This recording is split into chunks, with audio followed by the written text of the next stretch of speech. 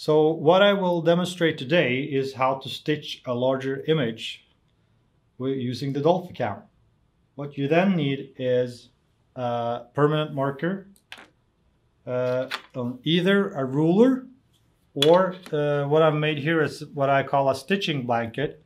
It's a silicone blanket that has holes in it 25 millimeters apart or 1 inch apart in a perfect grid. So what I have here is a carbon fiber plate 4 millimeter thick that has been impacted several times, so there's larger impact damages here. So when do you want to stitch? That's when your damage, or what the area you're inspecting, is larger than the area of the transducer.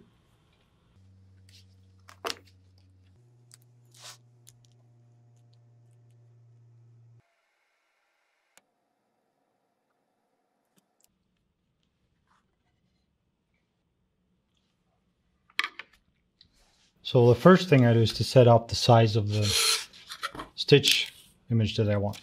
So I know that this one is about 20 by 20 centimeters. I'm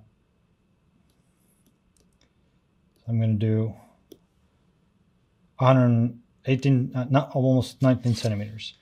I can decide the stitch pattern here. I can go sideways, back and forth, up and down, just to the right or just to down. So I'm going to do up and down just like this.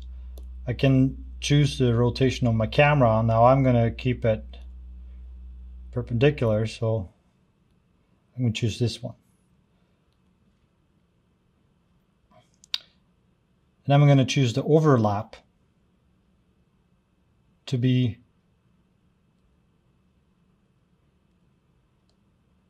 7 millimeters. So my stitch grid is 25 millimeter. So this is the stitch grid. That's what I marked in my stitch blanket. I got 1 inch or 25 millimeters between each tile. I want to zoom out here so I can see the whole stitch. That's one time. Now I'm going to stitch in time of flight, and I also like to look at every single stitch while I'm doing this.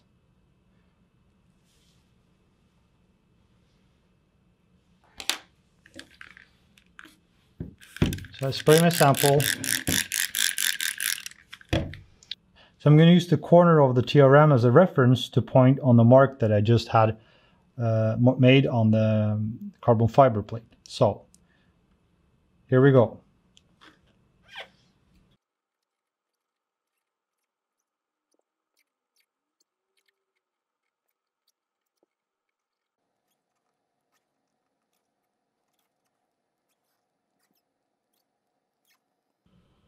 Now for each stitch I'm clicking the button on the TRM. Start, stop. Start, stop.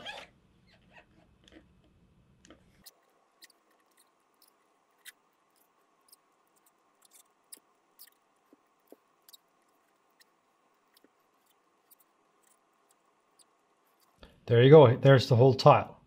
Now I can also click on one tile and move it around to make sure it's perfectly aligned.